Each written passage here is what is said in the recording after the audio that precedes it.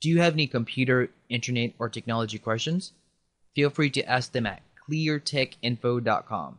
Remember, the only stupid question is a question you don't ask. This video tutorial will continue from the previous one in this series. Now log into your WordPress.com account and go to your dashboard. Where we left off the last time was under the user settings, specifically your profile. I'll show you how to upload your own Gravatar, which stands for Globally Recognized Avatar. Click Upload a new image from your computer, or there's other options here you could use. Click Browse. I've already created an avatar beforehand, so I'll select this one. Click Next. And here you could crop it.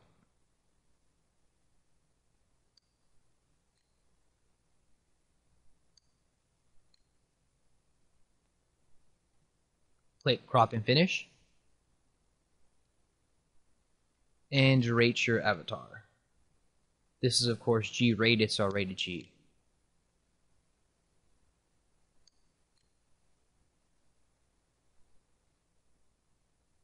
Click Update Profile. And there's your new Gravatar. Next, go to Appearance, Themes. There are a lot of different themes available.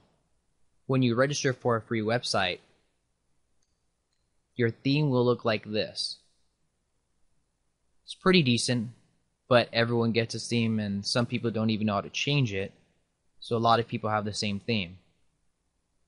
So what you do is just sort through everything here, check it out, or check everything out, and then if you see something you like,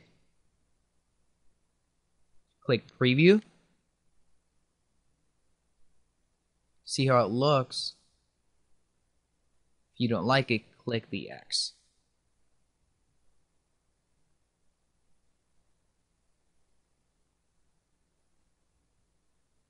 If you see something you like, click it again. And if you want to add this as your theme, click here, Activate. Your new theme has been applied. To check it out, go to your website and hit refresh a couple times. There's your new theme. When everybody goes to your website, this is what they'll see. I'll go back to the settings, go to widgets. If you do not know what a widget is or where they belong, go back to your site, and right here on this sidebar, it doesn't look like a bar, but this is what we call a sidebar. Usually it's on the right side or sometimes it's on the left. This is where all the widgets will be placed. I'll customize it. Throw the archives. Right now there's only one test article, but once you have 50, 100, 200 articles, it's very, very good to place this on your sidebar. You can name it whatever you want.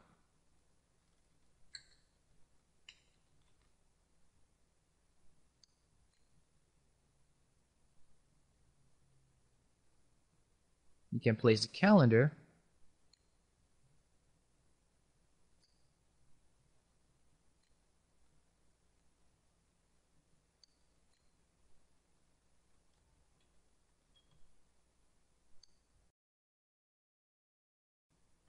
When you are done, go to your site and hit refresh a few times. And the widgets will be applied.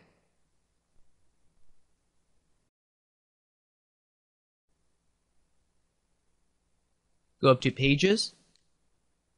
All the pages on your site will be static and only edited individually. You already have one About page that is already placed there when you create a new free website. This is what it looks like. Here's your about page, and you can enter whatever you want. It will always stay the same no matter what. Unlike at the main homepage, this will be dynamic content. The articles will be piled up with the newest one at the top. The older one will get dropped down, and this will always be changing as long as you keep on adding new articles. Your page will stay the same. You could always edit it, but it would pretty much stay the same when you create new articles. Go to media. If you like to upload some pictures, you have 3 gigabytes of space that they give you for free. That's plenty enough for pictures. All you need to do is just go to add new, click select files. Now you would create your first post. When you first create your website, they always throw in a test post. This is a standard one that's always thrown in, just so you can see how it looks like. This is how you create a new post. Click add new, add a title,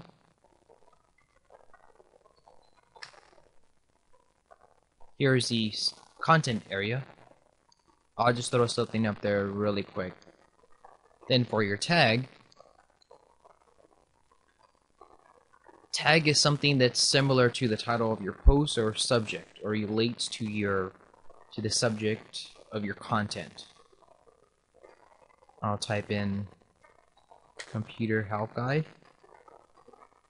Although it's not mentioned in here, when you put it as a tag, in case anybody searches for computer help guide, they'll come upon your post because it's related to it, and you typed it here.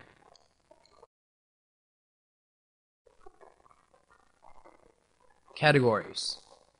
Categories are similar to a library card. When you want to look up a certain subject, let's say want to look up a science book, you just go to the science section. Category, site related,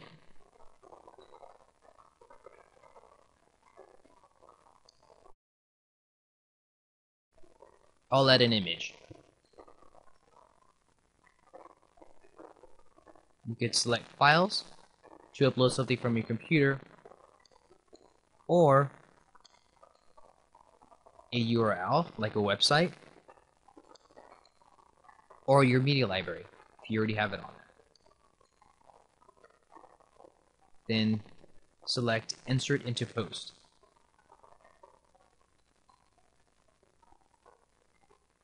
Something you could also do is insert a video.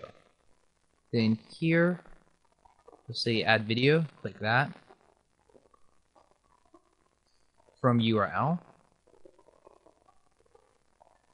And it tells you what type of URL it needs from YouTube if you go there. Or you can grab it from Google or Dailymotion. Go to the video page you want. Click here. URL. Right click. Copy. Go back here. Paste. Click this button, insert into post. Video will be inserted when you click preview or publish. Your post is published. You can go to your page, refresh. This is the first post. And this is a previous one. See, the older ones always get dropped down. That is WordPress.com Beginner Basics.